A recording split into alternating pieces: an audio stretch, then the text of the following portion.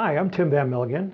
Today here at the Apogee Rocketry Workshop, I'm going to talk to you about polyhedral wings and how to make them. First of all, what is a polyhedral wing? Basically, what polyhedral means, this is a dihedral wing. This is the Sunward rocket glider. Dihedral means just two wings at an angle on the fuselage, which you can probably see here looking like that. The Condor boost glider that we also sell also has dihedral for its wings. Now, a polyhedral wing, which I'm going to show you today, has multiple panels, and each panel is at an angle. And this is why it's poly. Poly means multiple, so it's polyhedral. This is dihedral, just meaning one. Now, the reason that this is used is because it's more efficient. The dihedral is used to make sure that the rocket reorients itself when it's gliding so that the fuselage bottom is down, because obviously that's the way we want to glide. And the dihedral makes sure that it will orient itself that way. If the rocket is in a kind of a bank this way, this wing here, because the air is flowing over it this way, will create more lift, lifting it up and settling it down. And if it goes too far, then this wing will lift back up. With polyhedral, you have a lot more area here in the middle that's creating a lift up force. So once it settles into a nice glide, it will be more efficient. And that's why we like polyhedral. The more panels there are, the more efficient it's going to be. And you'll see some gliders that are molded with a nice curvature, and that's the most efficient. But we're not going to be doing that here. We're just going to be doing polyhedral. So our first step is to create a blank. And I just printed out a wing here on a sheet of paper. And then I transferred it to balsa wood and I cut it out. And now this is going to be my bottom. And I've already gone ahead and sanded my airfoil. Now this is the top into this side here. And then the next thing I'll want to do is to cut it. And so I'll just find my knife here. Find a knife. And we'll go ahead and cut that out.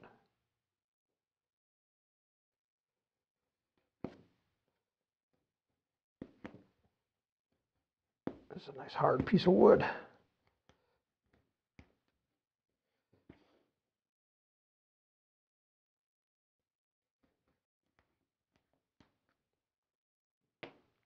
Okay, so now I have all my panels cut out, and then I'm just going to remove the paper from off the top. And if you watch my other videos, I use a low-tack spray adhesive on the back of the paper to apply it to the wood, and it just peels right off.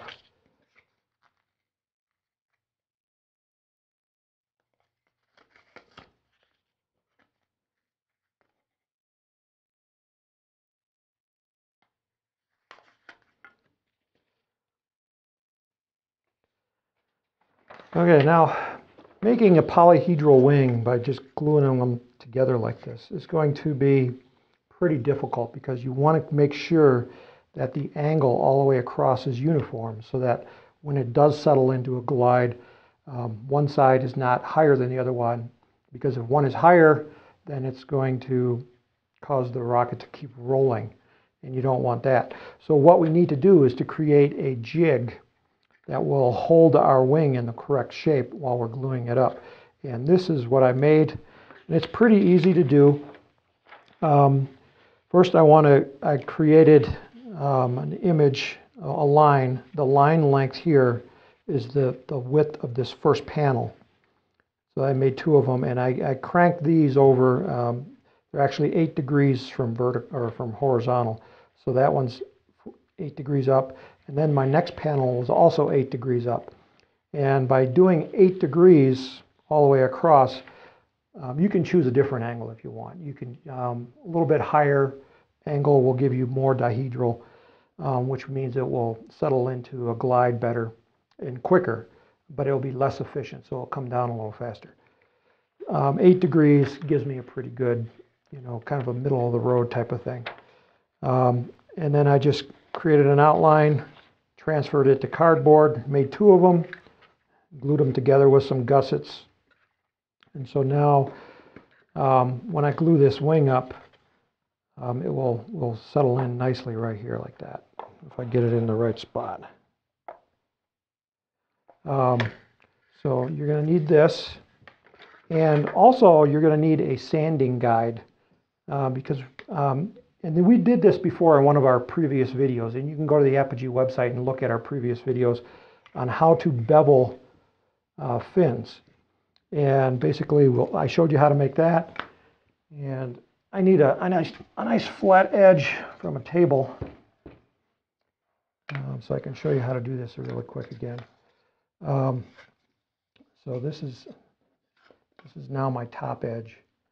I want to take this top edge like this, put it on my table, slide it forward so that it just hangs over the edge. And then I'll take a sanding block and sand it like this.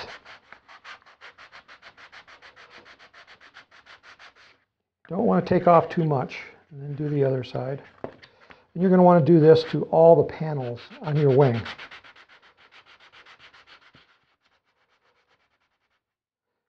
Okay, so they're all sanded. I'll put them back in the correct order here.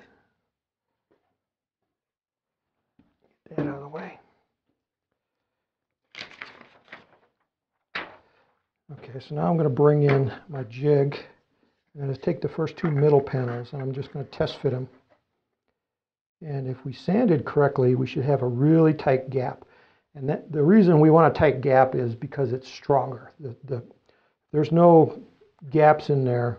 We're going to have a really tight joint, make a nice strong wing. And I'm going to take some super glue. And I'm going to join these together. It doesn't take much.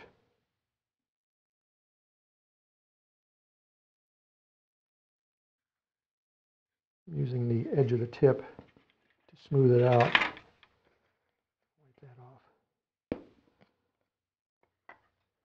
And then we'll just bring them together. And we can use some accelerator if we're in a hurry.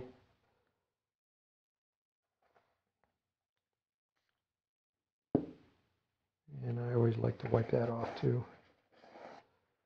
All right, so there's my first one.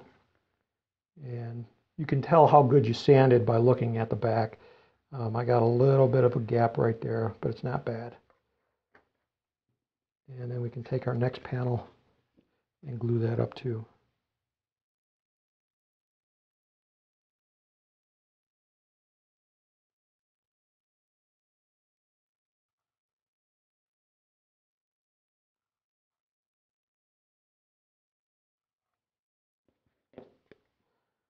So that this one's going to go right here.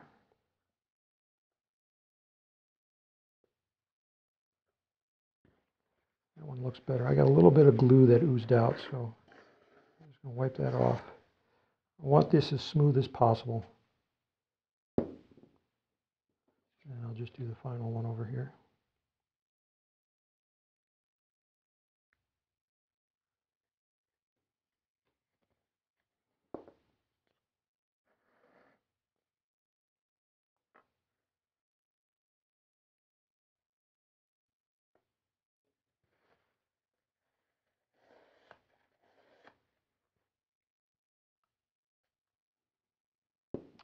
All right.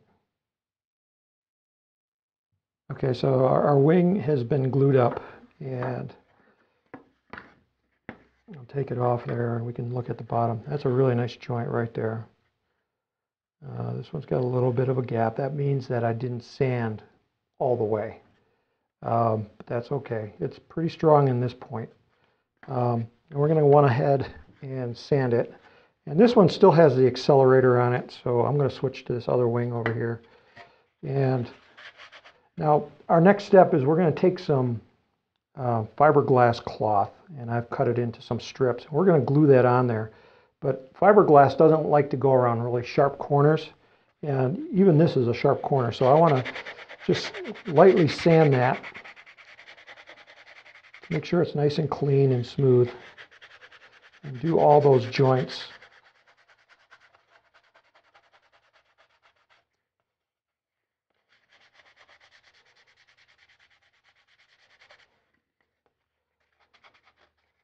It's a little harder on the top side.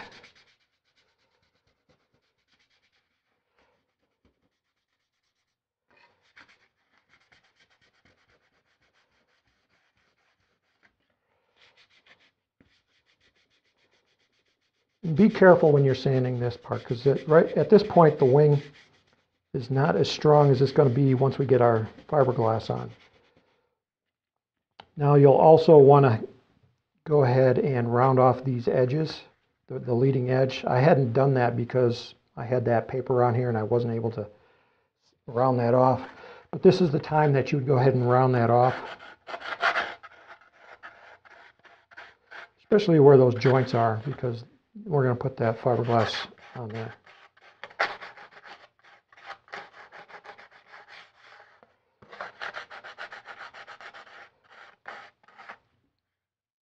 Okay, let me get all that dust out of the way. Now I wish I had some plastic to put over my table, but I don't. So I'll just use this. And I'm going to want to take the fiberglass cloth. I want to test fit it.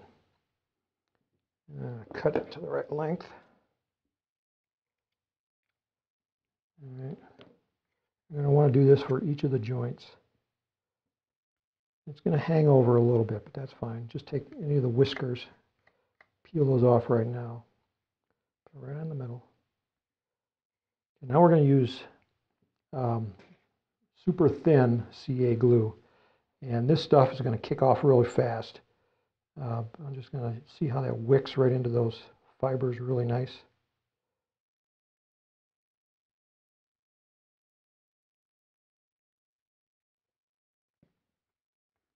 Just like that.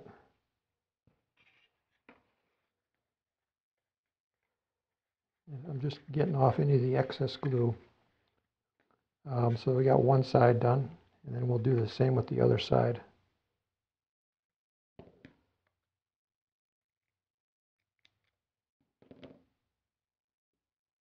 This one has a lot of whiskers on it.